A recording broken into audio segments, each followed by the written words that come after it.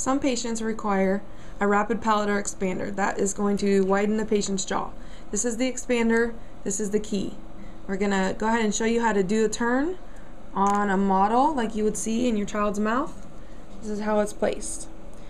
First thing you want to do is put the key into the hole. It's got to stop so you won't hurt the patient. Then you just push straight back all the way until you feel it stop.